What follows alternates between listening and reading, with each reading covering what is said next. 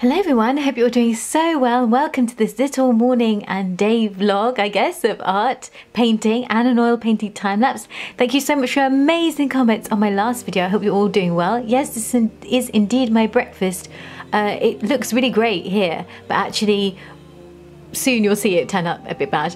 These are some really gross squashy blueberries. I mean, I love blueberries, but these ones are really squashy.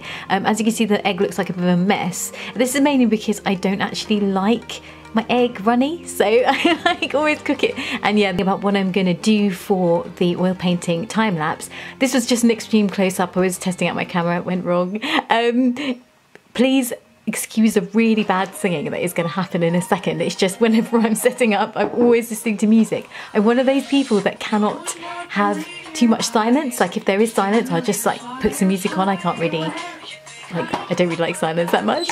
So yeah, so anyway, here this is, what I'm trying to do is set up this really clunky table easel that I have.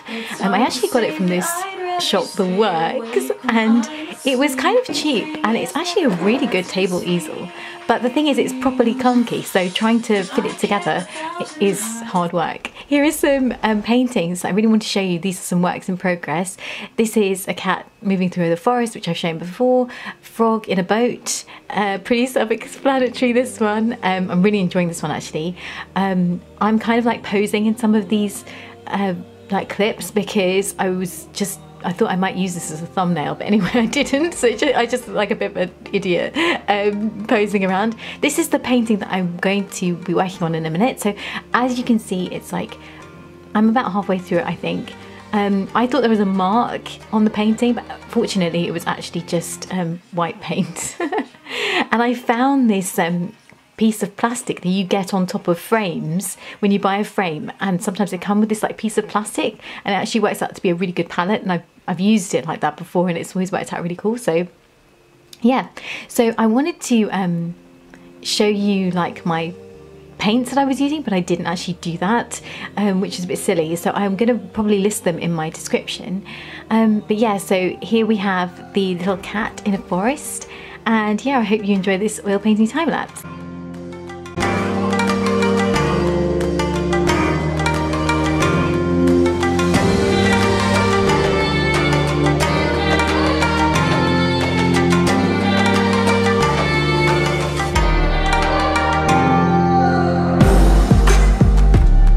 Had like a bit of a depressing past couple of weeks, purely because I haven't actually finished any paintings, and the shop where I normally get like the 5x7 panels from, they've actually run out, and so I've been working all on 8x10s, which is fine in the sense that it's so much fun in a way because I get to really work out a detailed composition and they're much bigger, but at the same time it means that I've just been really struggling to finish a painting because I sort of work on rotation, and so when one painting is dry, I like move on to the other, and it's been a bit of a pain because of that. So unfortunately I haven't actually got a finished painting yet, and this has kind of made me feel a bit down in the dumps. So I'm just trying to cheer myself up by thinking, well, at least they're moving on.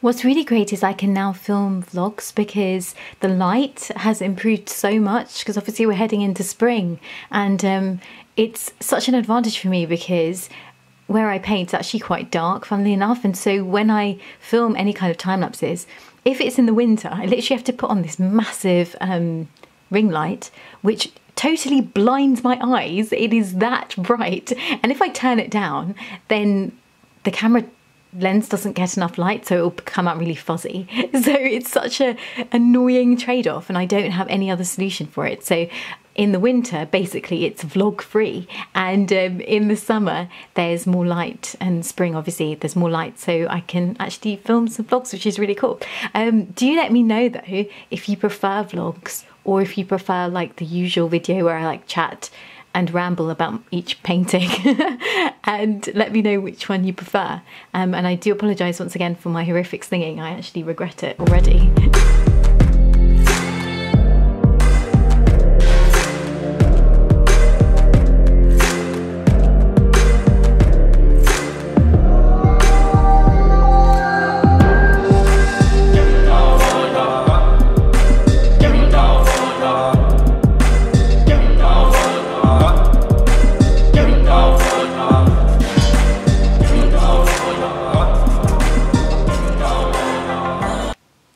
So I've been trying to force myself to watch movies when I am painting, because otherwise what happens is I will literally just listen to audiobooks that I've heard a million times, which is really, really, you know, bad, because it doesn't expand the mind if one does the same thing over and over again. So I have to try and push myself to watch a film and, you know, be good.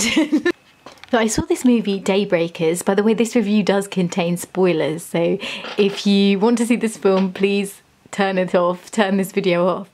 So the story is basically about this group of humans who are trying to basically stop the world being taken over by vampires. The first half of the movie is really, really good. It's really exciting. It's like really action-packed. There's loads of cool fight scenes between vampires and like this small group of humans left on Earth, even though the acting is somewhat questionable.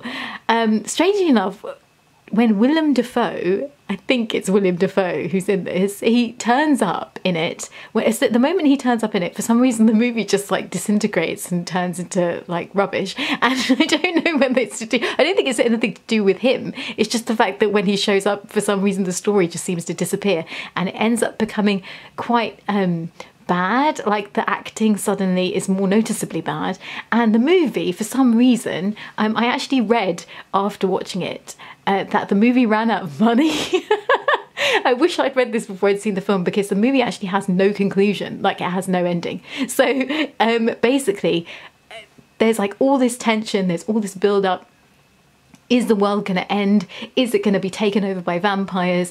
And is the human race going to be wiped out? And then all of a sudden, the group of humans just sort of drive off into the sunset and they say, let's fight vampires or something. And then that's the end of the film. Now, presumably, I thought when the film ended that they were going to make a second one, and that I was going to therefore seek out the second one, even though it was not necessarily a very good film. But I thought, well, I'd like to see what happens. But actually the movie literally just ran out of money and the film ends. Yeah, it was definitely like an average experience, but probably the funniest part of the film and the redeeming feature of it is that the acting is so bad that it's actually comical. Like there's one point where one of the characters in the film that is actually probably one of the only characters that you care about, she dies in the film, and the guy who's supposed to be in love with her turns to the camera and he's literally like, oh no, and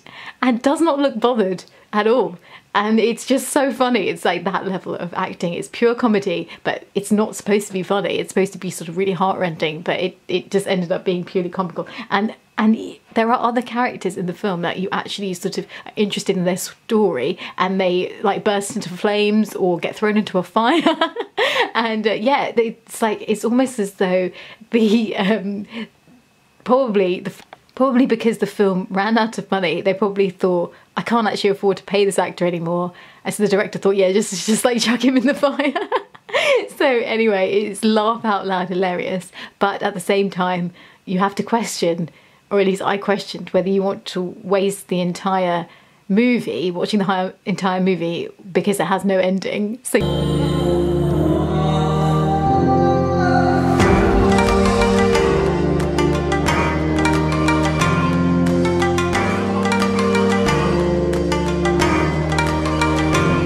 So I do hope you like this video, as I said, and don't forget to like and subscribe if you are new, and I will see you soon. Take care, guys.